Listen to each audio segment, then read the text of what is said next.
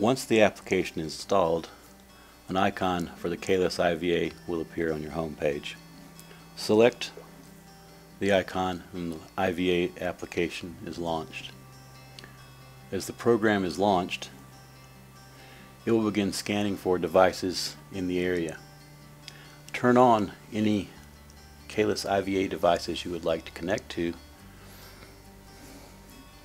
and as the application scans, it will identify those serial numbers which are within range.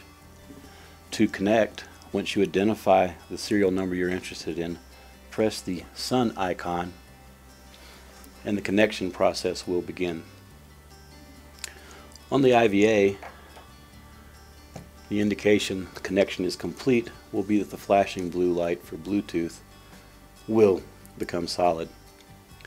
In the application itself, connection is complete when the battery icon is visible.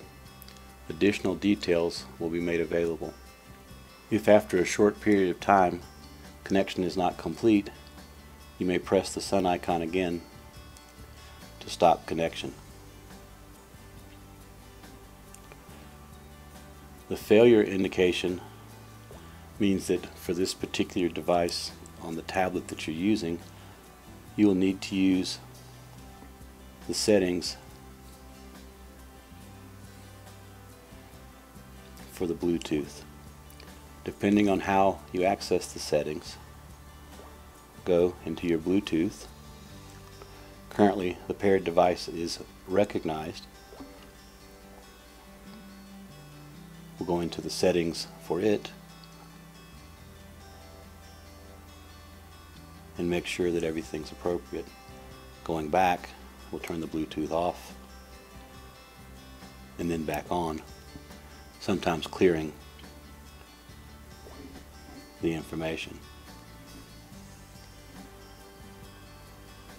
From this point, go back to the iVA application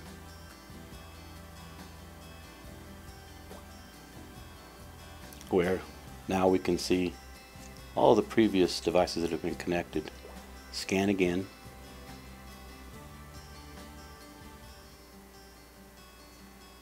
Connect to the device that you have with you. And again, all devices previously connected will be found. At this point, once connection is complete, the factory calibration will be loaded to the iVA. Once again, the advantage of the application is that once connection is made, it can pair with the device, it will upgrade any firmware, and additionally reload the factory calibration. From the screen, we now see that we are attached. The device needs calibration. We can show the details, and you can see the device is charging. The firmware version is 1.05, and the calibration date that the iVA was factory calibrated is 30 March 2015. We can hide the details and we'll proceed forward with the calibration.